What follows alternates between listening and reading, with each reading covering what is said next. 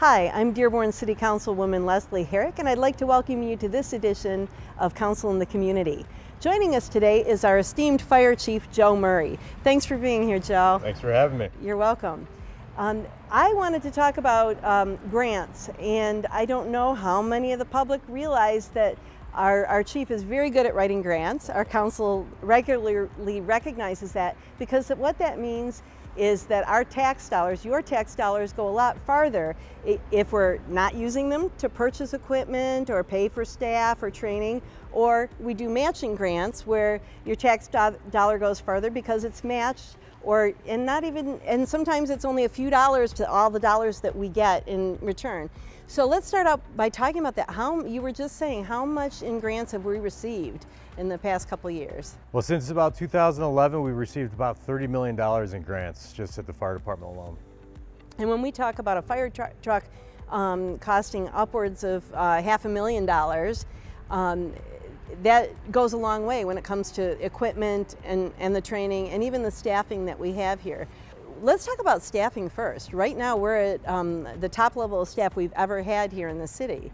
How many is that, and how many are being funded by grants right now? Yeah, that's correct. Currently we're at 151 firefighters, which is the highest number of firefighters that we've ever had in the city.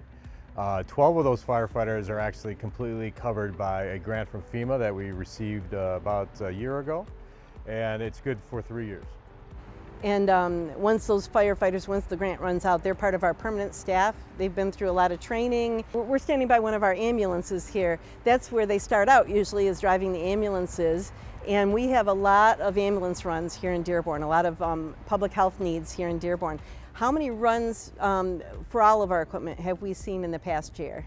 So we're on pace right now to hit about 18,000 calls this year, which is a very busy fire department. Yeah, it is. Let's talk a little bit more about some of the grants. We talked about staffing. The most recent grant that we received is being used for several different things, including equipment, and let's talk about that. Tell us a little bit about that one and where it came from. Sure. So our most recent grant that we received from FEMA is an Assistance to Firefighter grant. And that is actually just about $900,000 we received from FEMA. That money is going to go to primarily replacement of a lot of our radios, our portable radios that we use. Those are very important. That's how we communicate on the scenes of emergencies and fires. We have people in house fires. That's how they communicate with the outside. So a very important piece of equipment for us. So we have money for that. We also have funding to replace all of our turnout gear extractors, which are the machines that we use to wash our turnout gear. As you know, firefighters have a much higher rate of cancer than the general public. There are about 9% higher rates of cancer in firefighters than the general public. So it's very important that we get our turnout gear clean after a fire because of all the carcinogens that build up.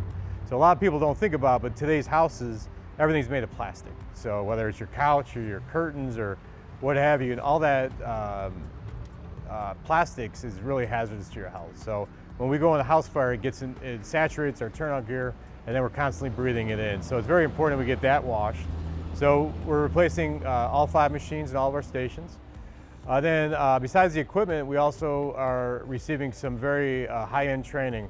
So we're going to be doing technical rescue training, which includes our rope rescue, high-angle rope rescue, confined space training, water rescue training, and then we're doing a special course on high-rise, fighting fires in high-rises.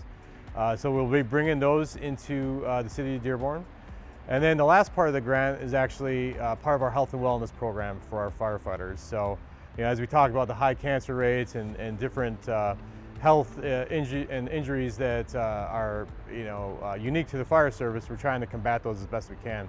So we have funding to bring in professional trainers to certify some of our men and women to become peer fitness trainers.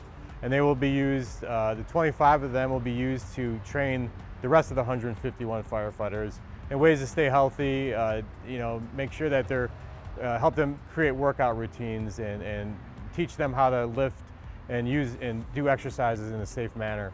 And then finally, we also have a third-party contractor coming in of physicians and other medical professionals that are going to do assessments, head-to-toe assessments of all of our firefighters, and then give them a complete health assessment, current health status, and then give them a plan to improve their health moving forward.